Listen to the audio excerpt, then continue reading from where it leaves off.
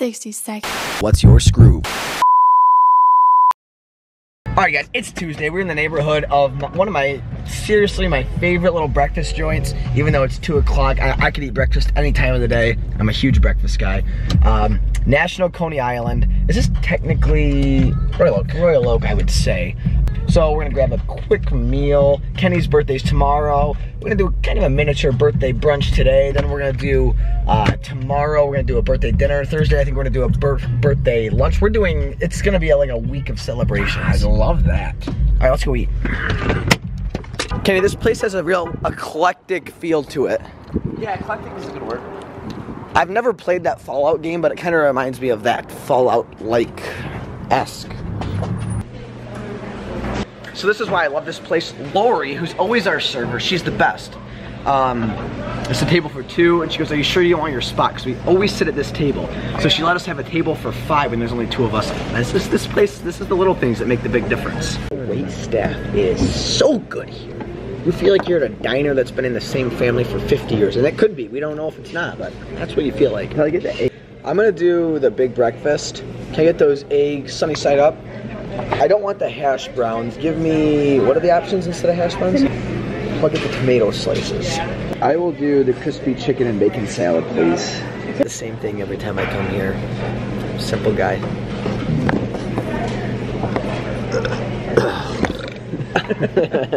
Little tip, if you don't want the hash browns, tomato slices.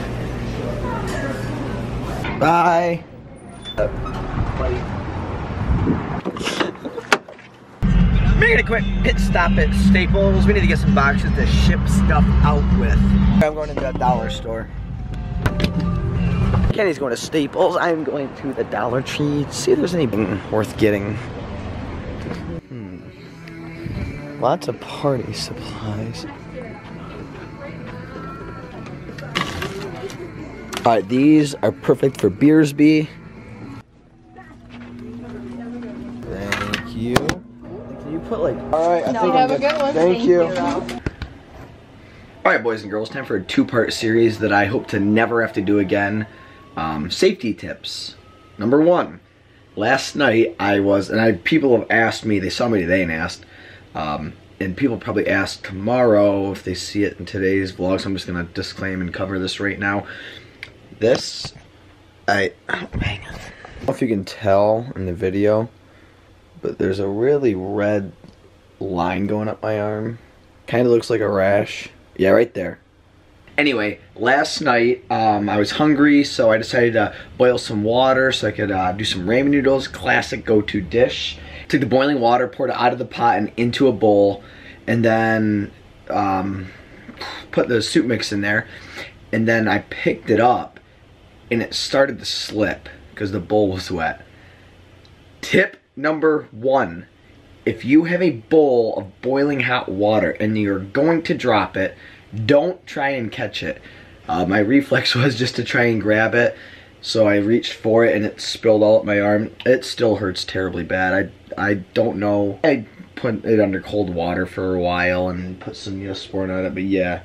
Don't try and catch a boiling hot bowl of water noodles. Alright, time for tip number 2. This is more of a hack. I don't know if you can see, but right there, like split the very tip of my finger open, pulling a beer tab off. Because when everyone's drinking beer, if you pull your beer tab off, everybody knows, okay, that's his beer that's off. Well, I cut my finger a little bit, and it keeps getting split back open, and it hurts really bad, and like doing anything is just a pain. Like, where'd you get that?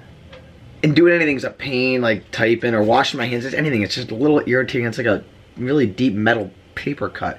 So, little hack from my Grandpa Lindsay, actually. I bought some super glue today, and we're just gonna super glue it shut because it keeps opening. See what I did? They do this in around the world, different cultures. Eat dessert before dinner. Oh, a pleasant surprise. Never heard of that culture, but that is a culture I'd love to be a part of and maybe even visit that country. Crazy glue, like I said, this is an old Grandpa Lindsay trick. Thank you, Grandpa. Actually, I have to pee. I'm gonna pee before I get glue on my hands. Don't want any accidents.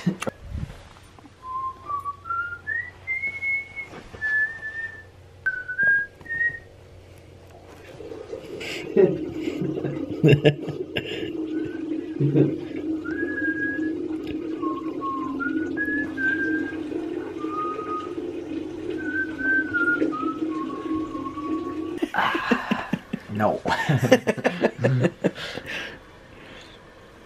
Careful, Tyler. There you guys go. That's a little hack for if you're ever in the field. Alright, so since I've moved in, this has been my bathroom mirror. It's not a proper mirror. I need to go buy a real one. We're at Home Depot. The Southfield location claims to have one in stock. We'll find out. I used to be a mechanic. Show you kids how to check someone's oil. Grandpa Lindsay, now that we're talking about him, says to check your tire pressure and oil at the beginning of every month.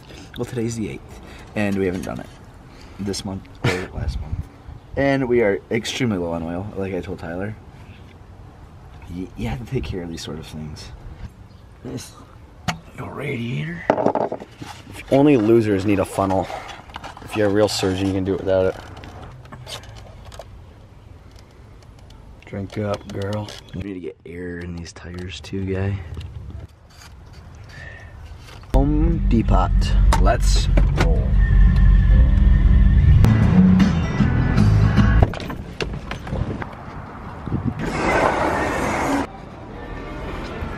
Oh, I forgot to mention, Kenny also needs a screen for his windows. Oh, you forgot about me, huh? I did. Insect screen. Found it.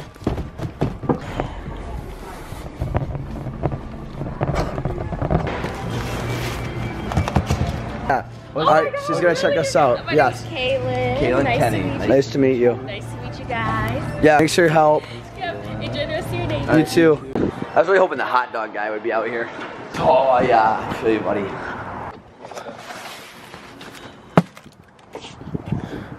It's black, it's the coffee. Hey, tie ball. I think we should try and race him. And now which coffee I